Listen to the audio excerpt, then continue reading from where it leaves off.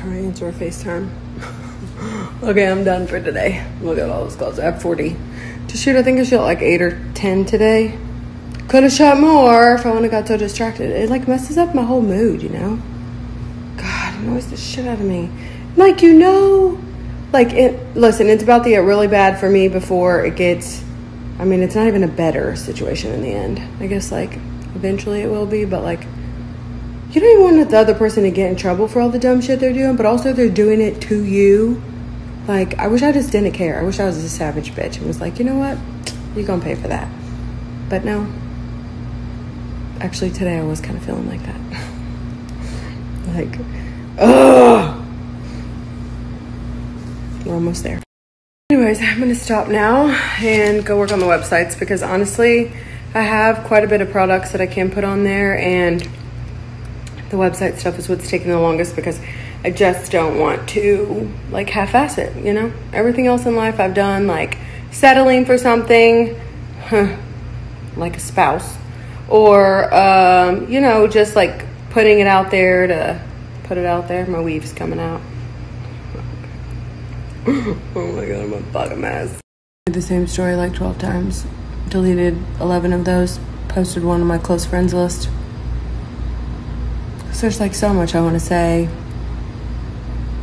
And before I did say because I didn't like want to get in trouble, but clearly that doesn't matter because people can go to court and say whatever they want. It doesn't fucking matter. Make up numbers, make up tax returns, make up whatever you want. And apparently it goes. But like now I have to be quiet because it will actually benefit me, not regarding this. This is a battle. Remember what I said? Not a war. And it's like you don't even want it to benefit you later because that sucks too, you know? But then you think about like earlier today. Like, he had no problem. Like, why can't I think like that, you know? It's just not in my... Here's an analogy, the best I can think of. It's like letting someone shave off all your hair. And you're scared and you don't want to do it, and you know it's going to be rough and it's going to take a long time and you're not going to like it for a long time, but eventually your hair is going to grow back thicker and stronger,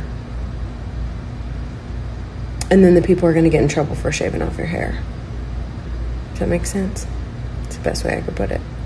Like, you know, in the end, but also you're just like, why did I ever have to go through you shaving my hair? I could have wore a weave.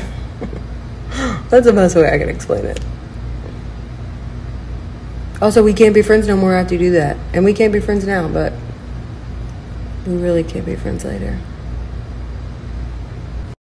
The literal only positive, and trust me, it isn't worth it in the long run anyways to have even that be the positive, is that for any of the people who were like, oh no, they'd never shave their hair off.